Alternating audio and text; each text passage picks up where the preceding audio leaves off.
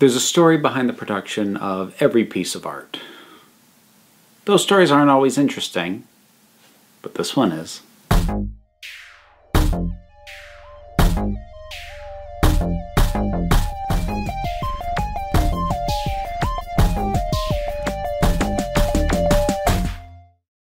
An adventure in space and time. Technically speaking, not actually a Doctor Who story proper, but definitely one that if you are a Doctor Who fan, I hope you have seen, because it's well worth watching. So, in case you don't know, what this is a dramatization of the creation of Doctor Who in 1963 and of basically the William Hartnell run on the character.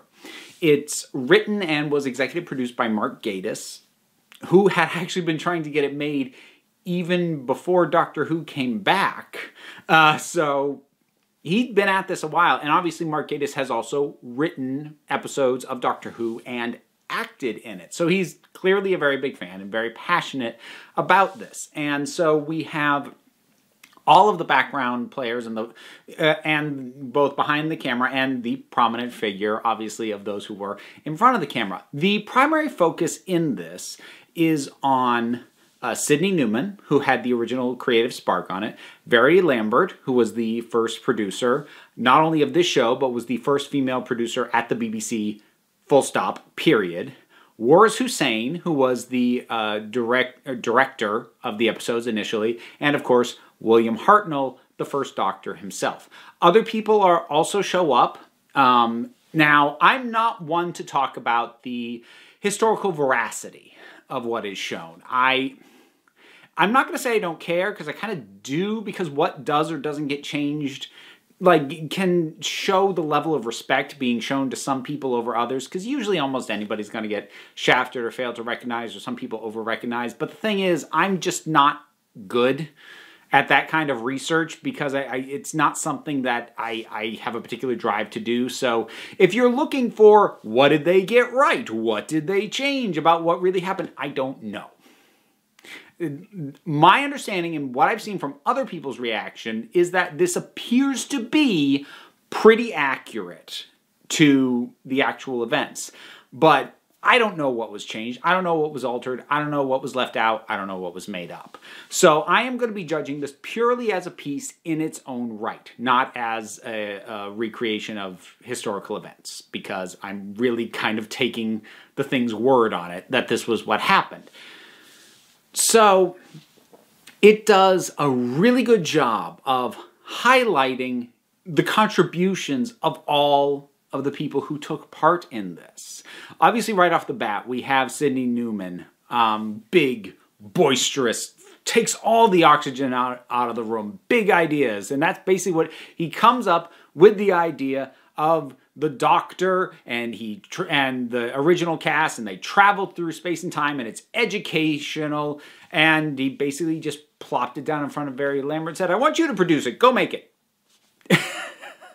So, the initial kernel wouldn't exist without Sydney Newman, but he didn't shepherd it. It's the core difference between, when you see a film, there's a story by credit, and then there's a screenplay by credit. If you ever see that, there is a reason that those are sometimes two different things. One person might have come up with the idea, somebody else actually put pen to paper and moved forward on it. Not that Verity Lambert was the writer, but she was on the ground working with the writers, the directors, getting the thing actually up and running, whereas Sydney Newman got to just spitball a notion, go, yeah, that's good, and then go off, do something else. But it also, doesn't forget him, because he gets brought back in at a later point, particularly, and this I actually really liked, because in many ways Sydney Newman is portrayed here as kind of, he's a bit out of place at the BBC, because he feels closer to American Hollywood. He wasn't actually American, he was Canadian, but he, has that sort of big, boisterous, thing going on, whereas right at the beginning we see how that clashes with the more, buttoned up, formal atmosphere at the BBC. But it's very easy for characters like that to be shown to be sleazy or uncaring. And he's not. He's business-minded, and you get that he has that sort of schmoozy thing, and he's capable of just dropping sentiment if things aren't panning out. But at the same time, it also shows a value in that, because early on, when they start shooting with Hartnell, and Hartnell is very uncertain about what it is that's going on, he comes in and he schmoozes.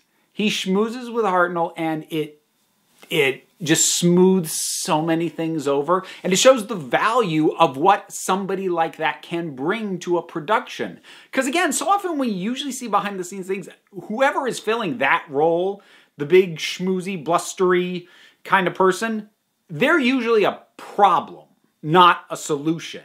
So it's kind of nice to acknowledge that, yeah, actually somebody like that, when deployed properly, is an asset to a production. So I like that. Verity Lambert, I like that a lot of emphasis was put on, yes, she was the first female director, but not a ton, I didn't feel like a ton of emphasis was put on the blockades in her way, more of just how she kept busting through them by force of will. There are some, and you do get, especially early on, this sense that some of the other people aren't respecting her, but and like, that should be there. It would feel weird if it wasn't acknowledged, but it doesn't dwell on that. It doesn't make that a core thing of the story. There are basically a couple of parts when she first shows up and basically steamrolls the guy who was the temporary producer until the permanent one came in, which is her, because she doesn't agree with his ideas at all. And then when she needs the TARDIS design and the designer keeps putting her off and doing other stuff instead, she basically just sits down in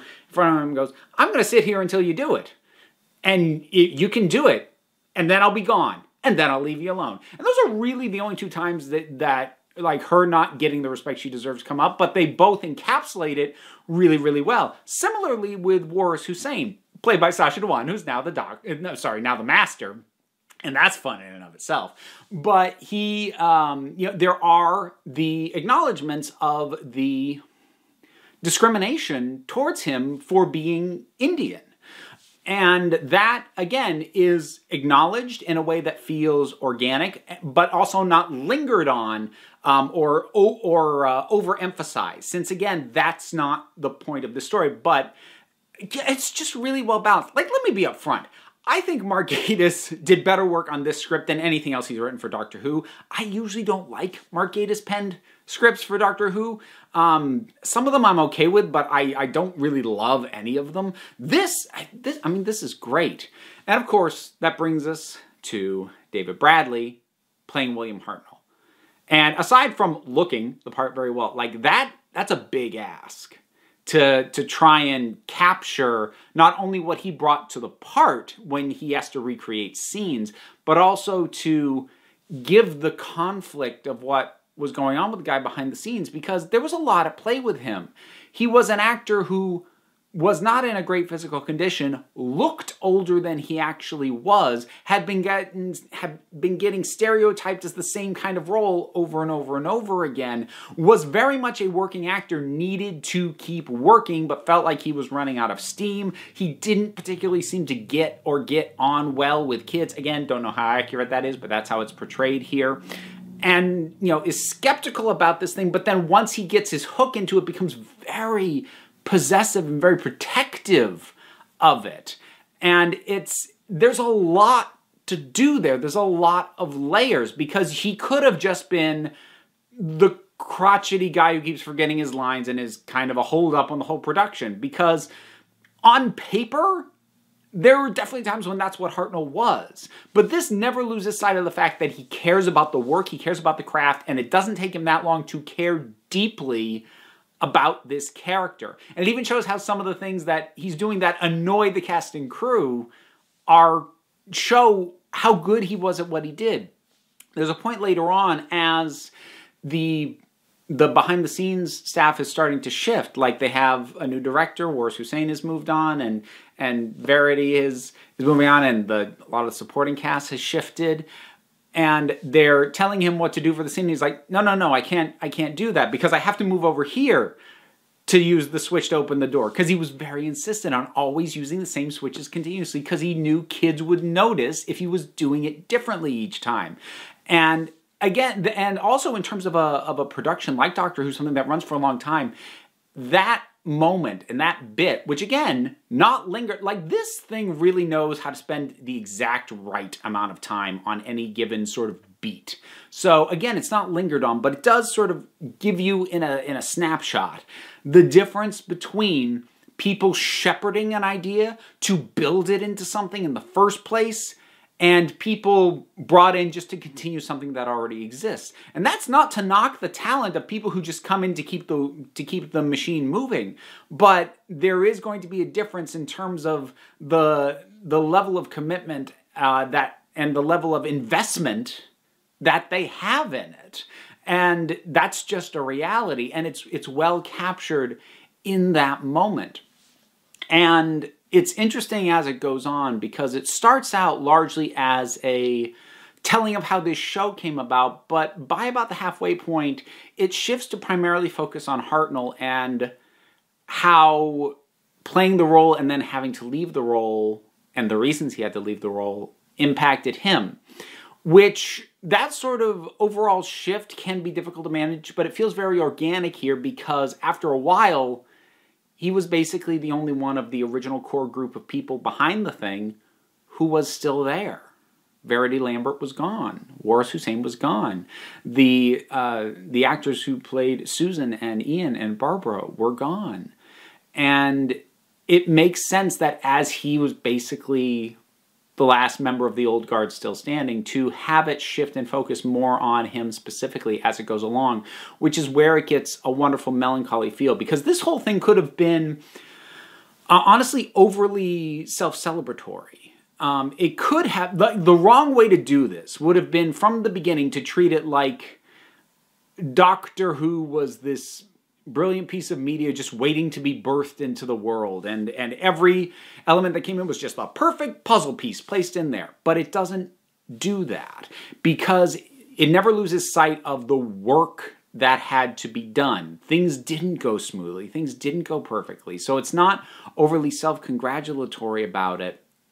And that is aided by the shift to the focus on Hartnell because it gives it a certain air of sadness and of melancholy, because all the other people who moved on from the show, well, they moved on to do other things.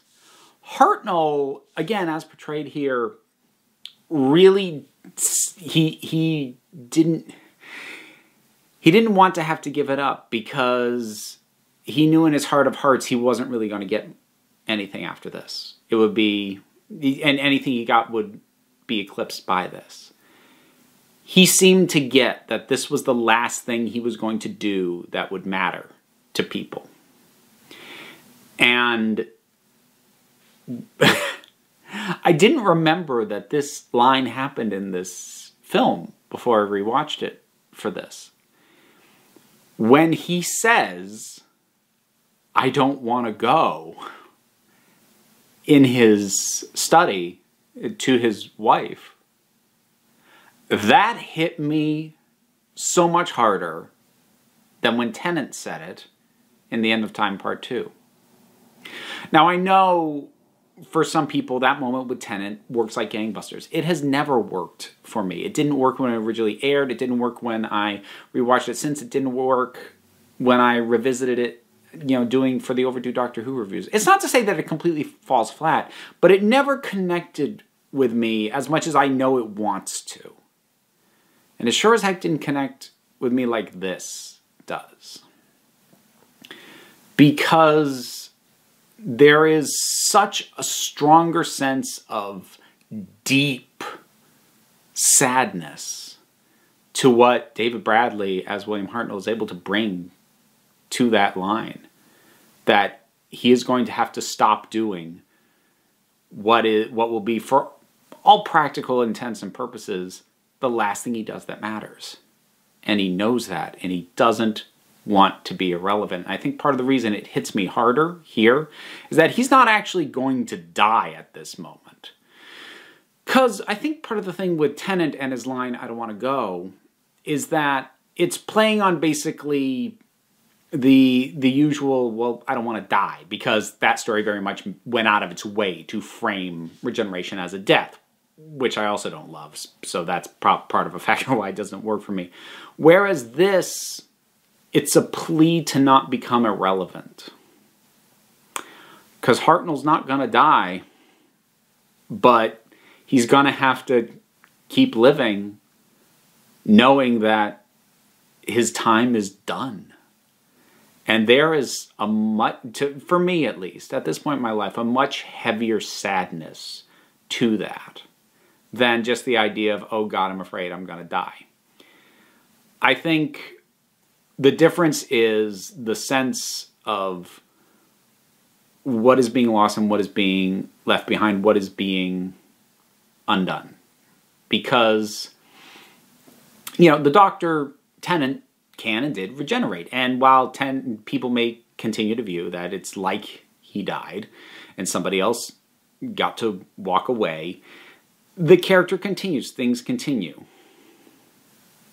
Hartnell doesn't get to regenerate. He only has to run out his time, and he wears down. And it's a lot sadder, as far as I'm concerned. If there's one moment that I do think overplays it in this, it is the bit towards the end where he sees Matt Smith. It's kind of like he has a vision of, oh, it keeps going. Oh, look how far ahead we are. And they like have this little visual bonding moment. And it's not a bad moment. In and of itself, it's okay. It's decently shot. For a moment with no dialogue, the two actors play it well. But that is the one bit that comes off as self-congratulatory. I almost said self-congratulatory, which sounds wrong. So self-congratulatory, there we go, about the thing, because it does feel like somebody who has worked on modern Doctor Who is going, oh, thank God we continue to honor this legacy in a way that feels disconnected. And like, it didn't 100% work for me even at the time it aired, and it really doesn't work now that we are so far further from Matt Smith's time as the Doctor. So it's not a complete failure of a moment, but I do think it is the one time where the production gets self-indulgent and self-congratulatory. And it's weird because it's not even being self-congratulatory about the thing it's depicting, Doctor Who of the 1960s, but instead suddenly becomes self-congratulatory of Doctor Who of the 2010s. It's an odd thing that happens, and I don't really love it. But that's about the one substantive complaint that I would make about this. And I also love that the last bit of footage we actually get is of Hartnell himself delivering that iconic speech with, someday I will come back. And because it's brilliant.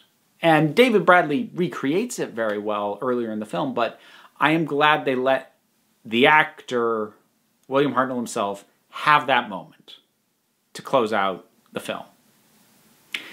So that's an adventure in space and time. If you like Doctor Who at all, or if you just find behind-the-scenes making of television or movie things interesting, and even if you don't have that much interest in Doctor Who, I still think it's worth watching. It's really good as a piece unto itself, and it's especially good if you do have an investment in Doctor Who as a property. So if you haven't seen it, for crying out loud, watch it. It's not like I spoiled anything. The plot is just what happened in reality, and what's great about it is stuff that needs to be seen. It is performances, it is pacing, it is the feel and flow of the thing, and I can't relay that to you in a review, so go watch it if you haven't. If you have watched it, whatever your thoughts are, drop something down in the comments. Let's talk about it. All the usual stuff. Like, subscribe, share this video around. That's greatly appreciated. I have a Patreon, which helps the channel grow and helps keep this whole thing going. I've also got links to other things down in the description, but you don't have to do any of it if you don't want to, because at the end of the day, you folks are the council, and I just run the meetings. And until next time, this council is adjourned.